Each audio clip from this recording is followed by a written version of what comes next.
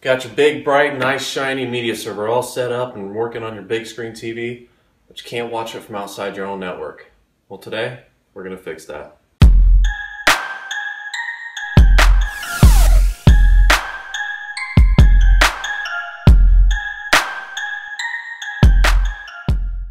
Port forwarding. Most of the time, you won't even have to worry about this when you're setting up Plex. However, there's a small chance, for various reasons, you may actually run into problems trying to connect to your server from off your home network. To get this working, I'm going to walk you through setting up port forwarding in Plex and on an example router. But Jason, I already know how to port forward. It's just not working. It just isn't working. Okay. Just make sure you watch this anyways. Sometimes people run into problems for the sole reason that they already know how to port forward and didn't read the instructions. If that's you, well, I'll give you a hint. Plex always uses an internal port of 32400. Always. So let's get started. To get started, you're going to want to load into Plex. Now usually you can load up Plex by going down in the far bottom right hand corner of your screen and double clicking the Plex Media Server icon, and that'll bring up your server. Then you go up to the top right of the screen and you hit Settings. This will bring you to your settings page. Once you're in the settings page, you're going to go over here, going to click on server.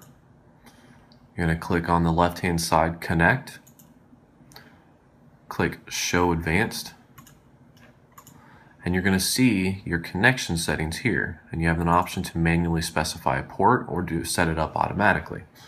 Now for mine, since it hasn't connected correctly, it's given me an option to manually specify the port. Now, if you know how to port forward and you've already port forwarded, you probably already tried to set this up and it may have failed on you, which is why you're here. So let's say I want to specify the port 50,000. That's the top of the scale. Usually when you're port forwarding something like this, you can stay between 20,000 and 50,000. So I'm just going to stay on the very top with 50,000. And I'm going to hit retry. And here in a couple seconds, it should fail. There you go. So it was unable to connect to Plex. However, I am still signed in. So that means that we have to port forward. So we're going to go over here to your router. Now you can access your router by typing 192.168.1.1 in your web browser. That's the main IP address for most routers.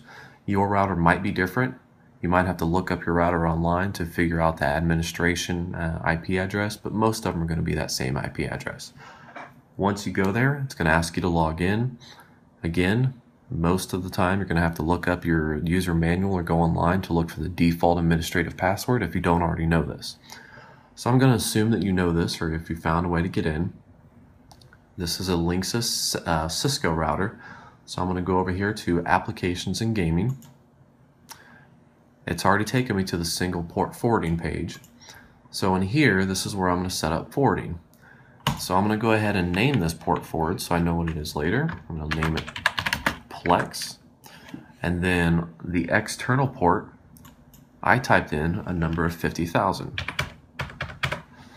Now here's where it gets tricky, because unless you actually read the instructions, you may not know, but the internal port for Plex is always 32400. It's always 32400. If you type in 50,000 for internal port and you forward this to your computer, which I'm going to forward it to mine, I'm going to click enabled. I'm going to save this. All right.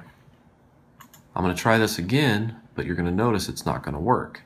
And you're like, well, what the heck? It's supposed to work. Well, that's because of the internal port is always 32400. So let's go back over here. I'm going to change this 50,000 to 32400. So this is saying any external ports request coming in the port number of 50000 will be redirected to the internal port of 32400. And that is going to send all signal types to a static IP address that I assign to my computer on the network. If you don't know how to do that, that's going to be later on in the video when I'm going through some troubleshooting steps for you. And then you're going to want to make sure you click enabled. So we're going to save this. Go back over here to Plex. We're going to keep that at 50,000. Hit retry. There it is. Server is mapped to port 50000. Working perfectly. You can change this port again from anything between 20,000 and 50,000. If you want to keep it real simple, you can change it to 32400. Go back over to your router. 32400.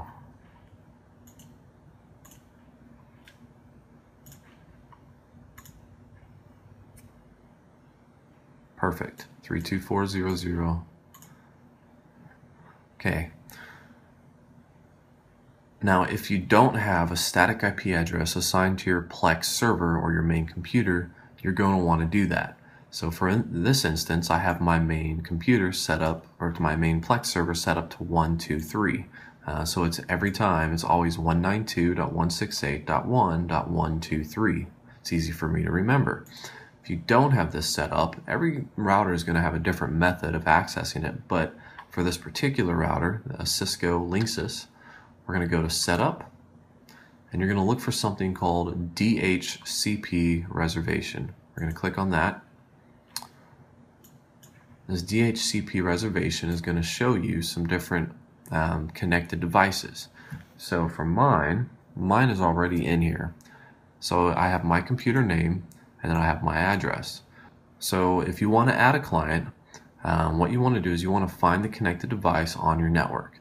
So let's say I wanted to add my wife's computer to have a static IP address on the internal network instead of always changing. So I'm going to go over here and I'm going to click Select. I'm going to click Add Client. And that's going to pop it up down here. And I have the option here to change the IP address. But I don't want to change the IP address, so I'm just going to keep it the same. All I have to do is remember, if this is a computer I'm going to set up Plex on, what that last 3-digit number is. And then I'm going to hit Save Settings. So that 139, if I was rerouting to my wife's laptop, I could go back over to the port forwarding and I could change this to 139. Again, if that was the correct computer. But since mine is already set up, I'm going to go ahead and keep it pointing to 123.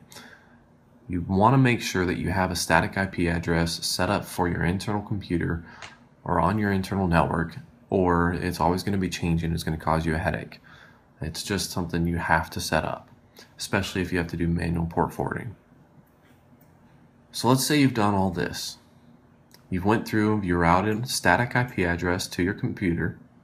You've forwarded a Plex IP address that goes to your internal port of 32400 to whatever destined port that you set. I'm going to go ahead and set this back to something else. I'll do it later, actually. So you went through here. You got your port forwarding set up. You got your static IP address set up. Everything is set up both here. But when you try to connect, it's still showing that it's not connecting. Well, the next troubleshooting step for you to do is to disable any firewalls that you might have. There's applications out there called things like peer blocking, McAfee, security suites, internet antivirus, anything like that that you might have installed on your system, you want to disable the firewall for. Later on, you can look into whatever program you're using and you can specify to allow Plex to go through a specific port if you find out that was the problem. Or you can allow a certain program if you find out that was the problem. But for this instance, let's go ahead and assume that you have a Windows Firewall. So in order to change that, we're going to go Start, Control Panel, go over to System Security, Windows Firewall. Now, I had my Windows Firewall turned off, but let's go in here. We're going to go to Advanced Settings, Windows Firewall Properties. Here you have 3 properties. You got Domain Profile, Private Profile, and Public Profile. So what you want to do is, if these are turned on, you want to turn them all off. I'm going to turn mine on because, well, mine's already working, so I can turn it back on. But let's say if they are on, you want to go through each one of these and turn them off, and click OK. That's going to turn all of your Windows firewalls off. Then you're going to go in here and you are going to retry, if you haven't connected before, to see if it connects. If it does connect, and the only change that you did was change your firewall, what that means for you then is that there is something wrong with your firewall where it's not allowing that port to come through. So we're going to go back over here. We are going to go to Advanced Settings. Going to go to Inbound Rules. Right click on Inbound Rules, hit New Rule. Click on Port. Next. Specify a local port here, so 32400. Hit Next. Sorry, the heater just came on. We're going to allow the connection on all profiles. We're going to name this Plex. That way, even with your server on, it should be able to route it. We're going to check this out again, which it should work, shouldn't be anything different.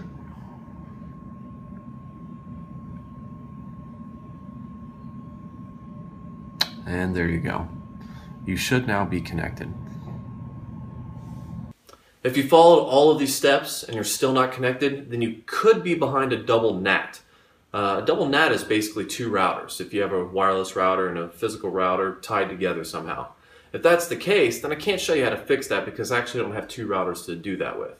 But a simple YouTube search for something like how at port 4 through two routers should help you out pretty easily. Hopefully though, you should be now connected. If you like this video, please click like and don't forget to subscribe.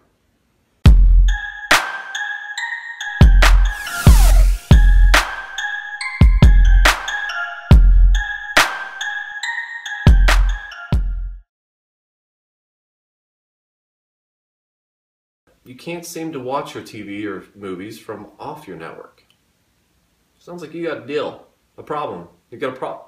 It just not work. It just. But Jason, I know how to forward the ports.